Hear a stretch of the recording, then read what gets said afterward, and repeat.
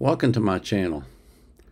This is today's episode of Daily News Clips. Before I get to that, I want to thank you for coming to my channel, for viewing my videos, for subscribing to my channel, and for making my channel grow the way it has. I really do appreciate it. And I'm especially thankful for all the interaction I'm having with you in the comments. You just have no idea how much I enjoy that. So thank you very much. For today's news items, I have several things. The first one is an article entitled "Bits and Pieces, Are Socialists Nuts?" And this is an article by John Lucas on Substack, where he discusses a proposal by the left wing of the Democratic Party to shorten the work week to 4 days.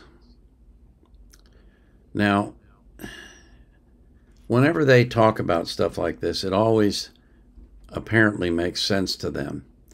But if you just think it through logically, if you go to a 4-day work week, but you're still paying everyone exactly what you were paying them before, then you have to add people for the 5th day. Or you have to cut production by 20%. So no matter how you slice that pie, you're going to end up raising prices, selling less product, and eventually going out of business. It just doesn't make any sense. I understand the ideal behind it. Oh, let's all have a four-day work week so that we can have 3 days off and just enjoy life. But in the real world, it doesn't work that way. It can't work that way, because you'll drive prices through the roof. People won't be able to afford your goods, so they won't get bought, and you'll go out of business. It's that simple. As always, I put these links in the description so you can read them for yourself if you want. The second item I have is a Boeing whistleblower was found dead in his car by an apparent suicide. Now, the coroner's initial analysis was that he died of an apparent suicide, but the case is still being investigated. But this guy was on his way to do a deposition. Seems like a very odd time to pick to kill yourself. I hope that they investigate this thoroughly and find out what really happened, because it doesn't seem like a suicide from all the indicators. But we'll find out. The next thing I have for you is a video that I would like you to watch. And this is by Michael Schellenberger. And it's a discussion about the WPATH files. We've talked about them before. That's the World Professional Association of Transgender Health. And their files have been exposed to the world, and it doesn't look pretty. Leaked files from the World Professional Association of Transgender Health are showing widespread medical malpractice on children and adults who seek care through the organization. The group Environmental Progress has published the raw files in a shocking new report. Environmental Progress founder Michael Schellenberger wrote, "The WPATH files show that what is called gender medicine is neither science nor medicine. The experiments are not randomized, double-blind, or controlled. It's not medicine, since the first rule is to do no harm, and that requires informed consent." Joining us now to discuss is journalist and founder of Environmental Progress, Michael Schellenberger. Welcome, Michael. Thanks for having me. Well, this seems to be a very interesting, somewhat groundbreaking piece of evidence. I think my first question to you would be around how do we juxtapose this with what the National Institutes of Health, the NIH, has to say about the vital importance of gender medicine, noting that it improves mental health care, it improves health and well-being, particularly of transgender young people, those who are non-binary, and others who are at higher risk for things like suicide and hate crimes. Yeah, sure. Well, that's a great question. I mean, and that's one of the questions that people are going to have to answer over the next coming years or decades. This is something that's been endorsed by most major medical organizations. But when you lift the hood and you look underneath what's going on, what you find is that these organizations are relying on this organization called the World Professional Association of Transgender Health. And when we look at those files, which includes both these written files but also videos, you see that the doctors, surgeons, therapists, and others that are involved in it, they admit that the parents and the kids do not understand that they are facing lifelong sterility as well as potentially a significant loss of sexual function. They don't understand these treatments, and that's called informed consent, which is right up there with do no harm. And so I think this is a really, a violation of medical ethics. They're also claiming that there's this evidence, but in fact, it's not scientific evidence. It's not evidence that's based on, properly controlled studies over time.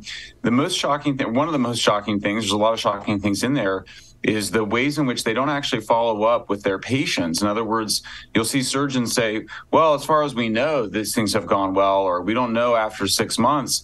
So you don't have a proper long-term study. And we do now know there's been several studies now debunking this claim, this false claim that somehow suicide risk is higher if you don't do these radical interventions. It appears as though quite the opposite is the case, and that there's a huge amount of regret. And much of what we see in the WPATH files are doctors and therapists dealing with detransitioners, dealing with people experiencing serious regret about the loss of their ability to have children or about their ability to achieve sexual function in the ways that most people are able to. Yeah, I want to follow up. So I'll put the link in the description for you. I also have another video that I want you to watch. It's on Prager, and it's Chloe Cole, who underwent transition surgery and says it was the biggest mistake of her life. But I cut out, or I queued it up to one specific clip that I want you to hear. Maybe I'd just be better off as a boy. Using social media from a young age taught me to value my looks and very superficial parts of myself above all. The platform I mainly use. Wow. Think about that for a minute. Using social media from a very young age taught her to value superficial things. That'll give you pause, won't it? If you have young children, it might make you think perhaps it's not a good idea for them to be on social media. Something to think about anyway. She goes on to tell her story and why she has now detransitioned, but of course she no longer has breasts because those were surgically removed. And God only knows what else they did to her. But I don't think, there's a certain percentage of the people in the population who likely are really, or at least believe they are, in the wrong body. And those people need help. They need psychiatric help. They may need surgical help. It just depends on the person.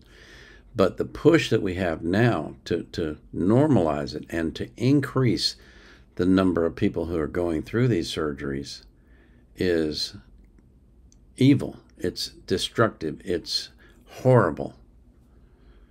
And we really need for the truth to come out about this stuff so that children will not make life-changing decisions without understanding what that means. That they will lose sexual function, that they will no longer be able to have children, that their life will never be the same again. It's terrible that our society is right now promoting this, and I hope that that can change. And it looks like the tide is beginning to turn. The last item I have is KXAN reported people living in Texas can no longer log into and watch videos on Pornhub because the popular adult entertainment website cut off access to the state over an objection to its age verification law. Well, first of all, the very first thought that came in my mind was, why are you objecting to age verification when you know this is adult content?